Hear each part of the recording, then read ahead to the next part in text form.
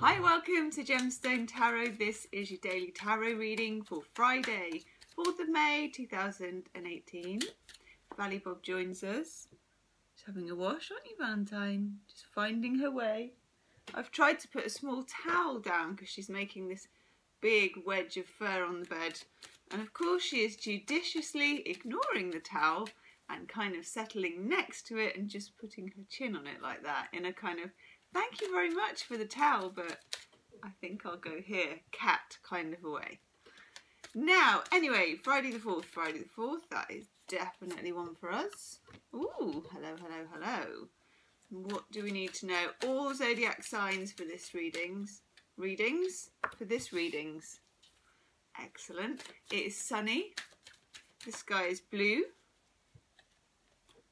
but it's still cold. So we are back to jumpers.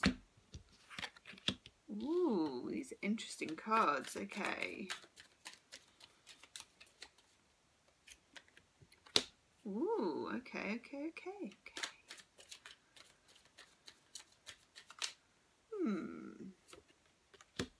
The monthly readings are up, by the way, for each zodiac sign for May.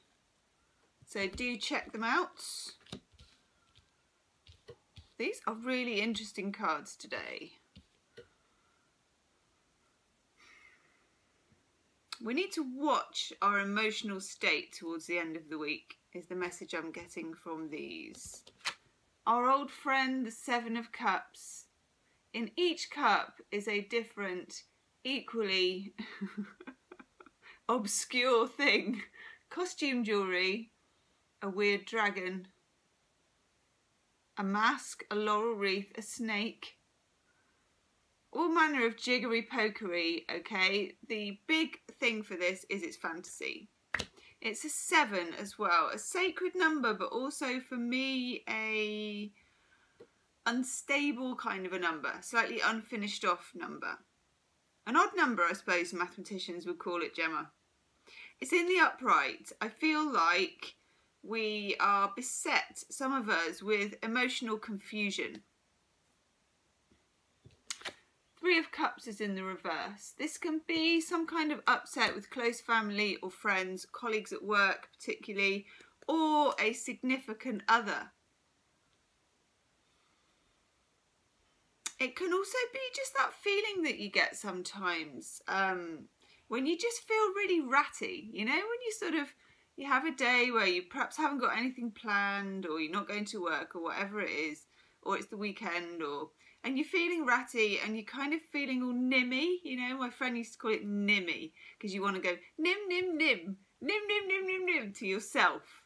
And you kind of nim, nim, I don't want to do this and I do want to do that and nobody's around. And it's that kind of energy that I'm getting. We also have next to this the Ace of Cups in reverse. Now I'm not seeing that as a hugie or a biggie. For a few people it is some kind of just feeling a bit emotionally discombobulated and a bit like you want to see people but you want to tell them to go away as soon as they get there. That kind of feeling. You want to say to your best friends, you know, do you want to come round and sit in my house and I can ignore you? And you can ignore me. But I'll know there's someone there. You know, it feels good to just know there's someone there ignoring me and I'm ignoring them. It's that kind of dissonance. It will pass. It is a temporary, nimmy energy. Again, Major Arcana, the Hermit is in reverse. Sometimes Major Arcana, the Hermit, you know, we're supposed to be off on the lonely crag in our sackcloth, getting enlightenment. Sometimes people, that's just too much of a tall order, especially if you're not in a very good mood. You kind of feel the calling for it, but you also kind of want company and sugar or whatever it is that is your little Achilles heel. You want to kind of placate yourself and numb it down a bit. We're only human after all. Now, Major Arcana Strength as well, the number 8 card, Self-Mastery. Before you can tame the lion, which is probably life itself at the moment, and all the stuff that's going on, stuff on the news, stuff with your friends, stuff with your family, stuff with your job and money and relationships and until it just gets to that nim point. Self-mastery is the key.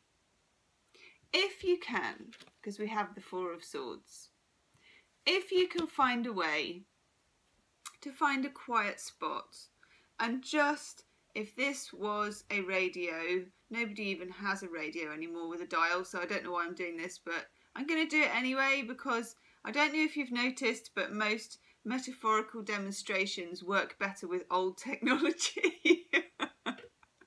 If this was a radio, just turn it down, tune it out. Tune it out. I feel that this is a temporary energy. Even if it's about a relationship and it seems very crucial and there's tears, because sometimes Ace of Cups is upset emotions, definitely sometimes tears. Even if it feels that way, as a good friend said to me, give it 24 hours, you know. Always give it 24 hours. Find something, probably either social or antisocial, whatever you like, as long as it's legal, that you like to do that will achieve this, which is just a pause. You know, it's a pause while the storm passes by. Isn't it Valentine? Valentine, who is absolutely perfectly settled next to the towel.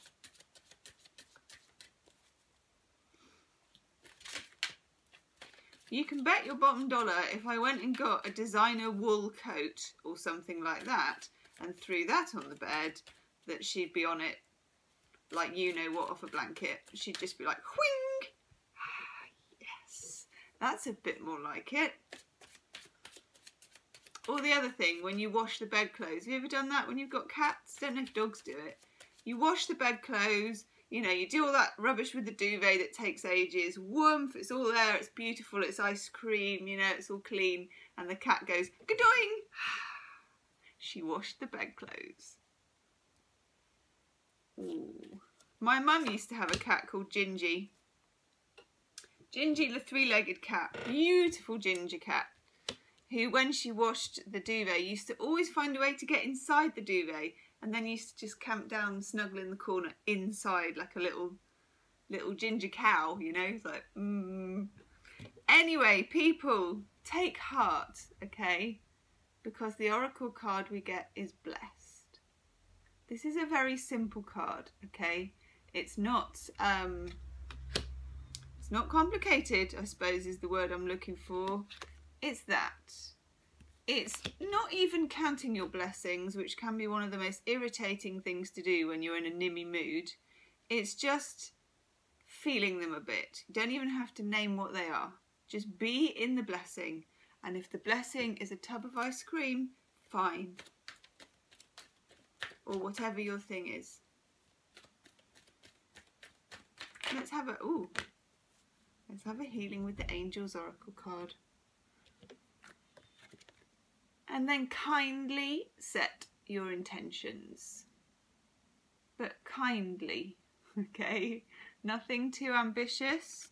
Chances are you're not going to make it to the top of the rock with your sackcloth on. That's okay. You may make it to the bottom of the ice cream tub. Do check out your May 2018 readings that are up, okay? And share them, like them, all of that stuff. If you want a private reading, you can book in the description box below. Namaste.